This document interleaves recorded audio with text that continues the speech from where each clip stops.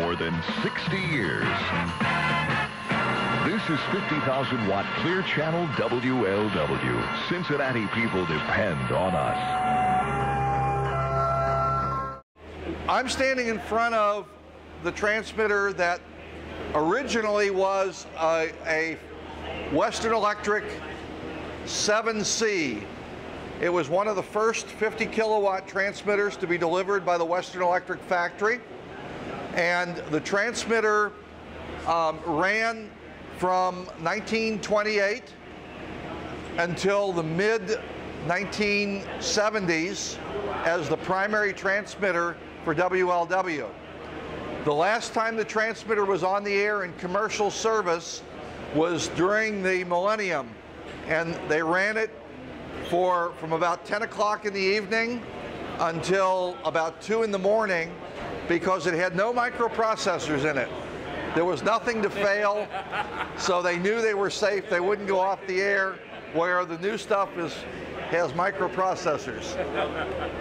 So WLW has a long history of home brewing their equipment.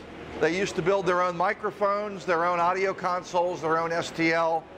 And the Western Electric 7C was actually a a grid modulated low-level exciter driving a linear amplifier. And there were 3 amplifier stages after the modulated stage, cascaded to be able to get to the power levels that were necessary at a linear output of 50 kilowatts carrier. Wow. Peak power was like 200 kilowatts at full modulation. So that technology was early AM technology and had some limitations in terms of modulation. So the Crosley engineers redesigned the transmitter and built a high-level modulator. And the original transmitter was as long as 2 transmitters are here today. When they rebuilt the transmitter, the power supply components and the modulator iron all went into the basement, and the cabinets that are here, the 4 cabinets, make up the RF section, the modulator, and then the exciters were repackaged. There are 2 exciters that are in the first rack here. That transmitter ran full-time until the mid-70s when they installed the Continental 317C that's over here in the corner. But there was an interim transmitter in the late 50s and 60s that was designed by the Vice President of Engineering, a fellow by the name of R.J. Rockwell. R.J. Rockwell had about 28 patents to his name. He was a super scientist for the Crosley organization, and he developed a 50 kilowatt transmitter, but actually started with a low power version that had no iron in the modulation path and had the ability to modulate the carrier with audio that would essentially be from a few hertz all the way out to almost carrier frequency. Wow. So it was called the cathenode transmitter because it was a direct coupled transmitter, and it was built up in the 3 cabinets that you see down here. The cathenode transmitter was kind of a cantankerous development, if you will, and R.J. Rockwell was the guy who could really make it sing, but it was very inefficient from a power consumption standpoint and could be very temperamental if things got out of DC balance because it was all direct coupled stages. So ultimately that transmitter, when Rockwell retired, the engineers converted it to a high-level plate modulated transmitter and did away with the cathenode modulation. But there are many articles out in the IEEE proceedings about the cathenode system that R.J. Rockwell developed. His patents go way back and encompass many different aspects of broadcast technology. And there are been some recent articles written and published about R.J. Rockwell. So again, two different transmitters here, the Western Electric repackaged by the Crosley engineers, and the 50 kilowatt homemade transmitter developed by R.J. Rockwell and built here on site by the Crosley folks. For those of you who don't know Geoff, WHGNM, Geoff was our Vice President of Engineering and Research and Development at Harris Broadcast. Okay, I'm going to walk over here to the other side of the room. So this site, as you know, as Jay explained, this station had to reduce power to 50 kilowatts back in the late 20s. What year was it that they had? 1930? When they reduced to 50 kilowatts? 1939, okay. So the station's operated ever since at 50 kilowatts, which is the maximum transmitter power for any U.S. medium wave AM station.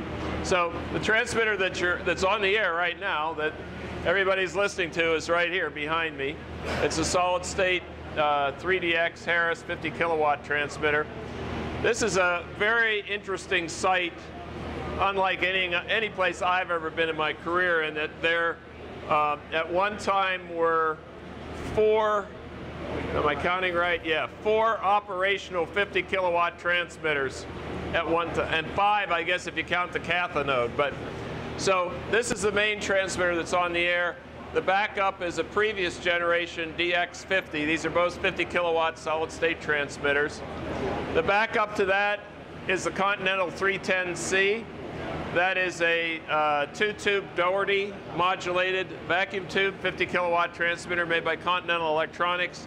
The Western Electric that Jay described to you actually operated until the millennium, 2001. In fact, that transmitter was on the air from about 10 p.m. till 1 a.m. on New Year's Eve of 2000, the year 2000, the millennium. The Western Electric was on the air, okay? And the only reason it's not operational today is that a year or so later they had a problem with losing heat. You'll see when we go to the basement why. They lost heat in the area of the basement where the Pyrex piping for the water cooling of those tubes is, the Pyrex cracked. It froze and cracked, and so they haven't replaced the Pyrex pipe. Otherwise, that transmitter could operate. I believe the Continental is still operational. I don't know when was the last time Ted had it on the air. And of course, the DX50 is operational. It's tested regularly. So these two transmitters, the Harris DX transmitters, not only are they solid state, but they're digitally modulated. So these transmitters don't have a conventional modulator like you think of in your ham rig, a high-level plate modulator. And as you'll see when we go look at the 500, that was a high-level plate modulated transmitter. It had big audio transformers. It had 180 kilowatts RMS of audio to drive the power amplifiers. This transmitter, on the other hand, generates AM in a completely different way. It directly synthesizes the RF output of the transmitter by turning on and turning off a series of modules. And I'll open the door here and you can actually see it. While it's on the air, I mean, it's operating here. You'll see these modules. These are in approximately 3 kilowatt increments. And so the audio coming into this transmitter is digitized. It goes into a modulation encoding process. And at any instant in time, the correct number of modules is turned on to generate the voltage required to synthesize the waveform. So think of this transmitter, the output of this transmitter is a high power digital to analog converter. It's an RF digital to analog converter. So if you watch these modules, they're interleaved, but you'll see the ones that are green, most of the time they're flickering a little bit. They're low in the stack, so they are from the carrier frequency, carrier level down. And some of the other modules you see winking from time to time are the peak modules. So This is all made possible by a lossless combining technique where these modules can be put online or taken offline instantaneously, virtually instantaneously, without introducing any combining losses. So the combining system in it is a series non-isolated combiner, and these are like voltage sources that are switched on and switched off to generate the total voltage required at any instant time. And then of course there's an impedance transformer and a harmonic filter and all those kinds of things you normally see in a transmitter. Standing united with America. This is the Nation Station. News Radio 700 WLW Cincinnati.